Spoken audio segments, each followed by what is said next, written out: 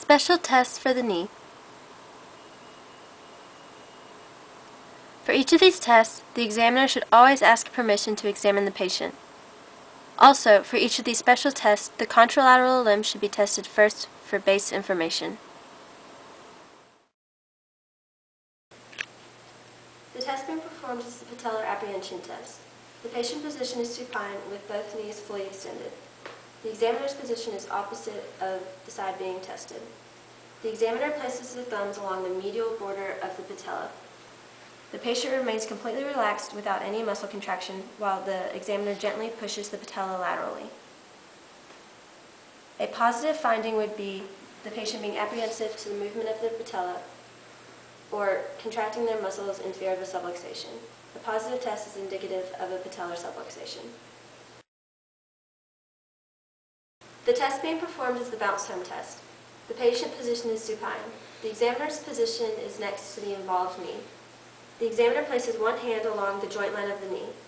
The other hand cups the patient's midfoot and heel. The examiner passively flexes the knee. The examiner then allows the knee to passively fall back into extension. A positive finding would be a bouncy fall back into extension, or a spring knee block. A positive sign is indicative of a meniscal tear. The test being performed is Godfrey's 90-90. The patient position is supine with both hips and knees in 90 degrees of flexion. The examiner stabilizes the legs with one arm underneath the distal aspects of the legs. The examiner then compares the two tibias. A positive finding would be one tibia, or the tibia of the injured knee, slightly inferior to the other. A positive finding is indicative of a damaged or sprained posterior cruciate ligament. The test being performed is Clark's sign. The patient position is supine with both knees fully extended. The examiner stands to the side of the involved knee. The examiner places the web space of the thumb along the superior border of the patella. While the patient contracts the quadricep, the examiner applies a downward and inferior force on the patella. This is a pain reproduction test. If the patient cannot complete the test or feels pain with the movement of the patella, it is a positive test. A positive test is indicative of chondromalacia patella. The test being performed is the sweep test. The patient position is supine with their involved knee fully extended. The examiner's position is alongside the involved patella. The examiner's hands are both placed on the medial aspect of the patella. The examiner then tries to sweep any intracapsular swelling around the patella. The examiner applies pressure to the proximal, distal, and lateral aspects of the knee. A positive finding would be excessive fluid in the knee, which will form a small bulge or wave on the medial aspect of the knee, just inferior to the patella. A positive test is indicative of intracapsular swelling or minimal joint effusion. The test being performed is the acute angle test. The patient lies supine with their hips and knees fully extended throughout the entire test. The examiner identifies the anterior superior spine, the midpoint of the patella, and then the tibial tubercle to the midpoint of the patella. Place the goniometer so that the axis is on the midpoint of the patella. The proximal arm should be on the line to the anterior superior iliac spine, while the distal arm should be on the line to the tibial tubercle. The resulting angle is the Q angle. A normal Q angle for males is 13 degrees with the knee in extension, while the normal Q angle for women is 18 degrees. A positive finding would be a Q angle greater or less than the normal degrees. This is indicative of a patellofemoral pathology. The test being performed is the reverse pivot shift test. The patient's position is supine with the test knee in 40 to 50 degrees of flexion. The examiner stands with the proximal hand just on the patient's posterolateral leg, just distal to the patella. The examiner's thumb is on or anterior to the fibular head. The examiner's distal hand holds the patient's heel and midfoot. The examiner then externally rotates the tibia with one hand and applies a valgus force with the other, while slowly extending the knee. A positive finding will be if the examiner sees the patient's lateral tibial plateau sublux posteriorly while flexing the patient's knee. The subluxation will reduce when the knee extends and approaches a position around 20 degrees of flexion. The lateral tibial plateau will return to a neutral position. A positive finding is indicative of a damaged PCL, FCL, posterolateral capsule, or arcuate complex. The test being performed is the Lachman's test. The patient position is supine with the tested knee in 20 to 30 degrees of flexion. The patient's foot should be planted flat on the table.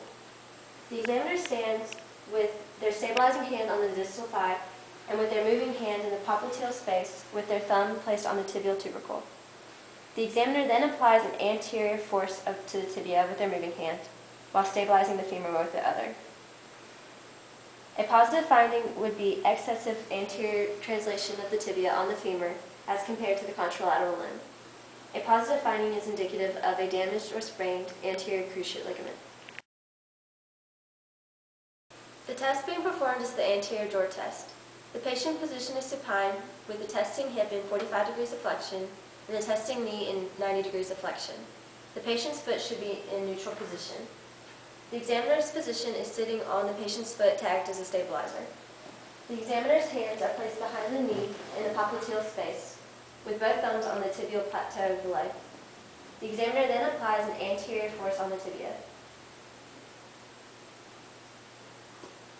A positive finding would be increased anterior displacement as compared to the contralateral limb.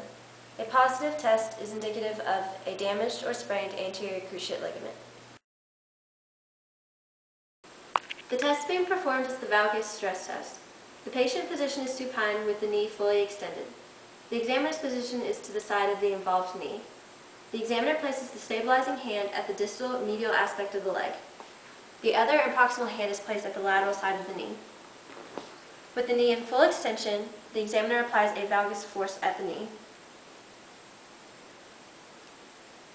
Repeat this test with the knee in 20 to 30 degrees of flexion. A positive finding would be more laxity with the valgus movement than at the contralateral limb, or pain along the medial aspect of the knee. A positive test is indicative of a damaged or sprained tibial collateral ligament. The test being performed is the varus stress test. The patient position is supine with the knee fully extended. The examiner positions to the side of the involved knee. The examiner places the stabilizing hand at the distal lateral aspect of the leg. The other and proximal hand is placed on the medial side of the knee. With the knee in full extension, the examiner applies a varus force on the knee. Repeat this test with the knee in 20 to 30 degrees of flexion.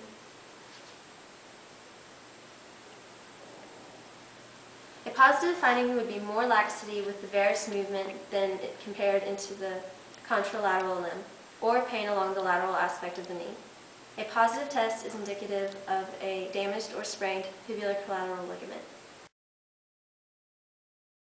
The test being performed is McMurray's test. The patient's position is supine. The examiner's position is standing alongside the involved knee. The examiner's distal hand is grasping the patient's heel, while the proximal hand is on the patient's knee, their fingers along the medial and lateral joint line. The examiner begins with the knee completely flexed. Then the examiner begins to extend the knee while externally rotating the tibia and applying a valgus force. Then moving the knee clockwise, the examiner begins to move the knee back into flexion, internally rotating the knee and applying a varus force.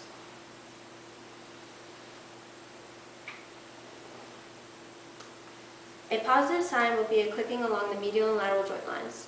A click along the medial joint line is indicative of a medial meniscus tear. A click along the lateral joint line is indicative of a lateral meniscus tear. The test being performed is Apley's compression test. The patient's position is lying prone with their test knee in 90 degrees of flexion. The examiner stands with their stabilizing hand on the patient's distal thigh, and their distal hand is placed on the patient's heel. The examiner then medially and laterally rotates the tibia with their distal hand while applying a downward force through the heel. A positive finding would be if there is pain, clicking, or restriction with the movement. A positive test is indicative of a medial or lateral meniscus tear, depending on where the symptoms are located.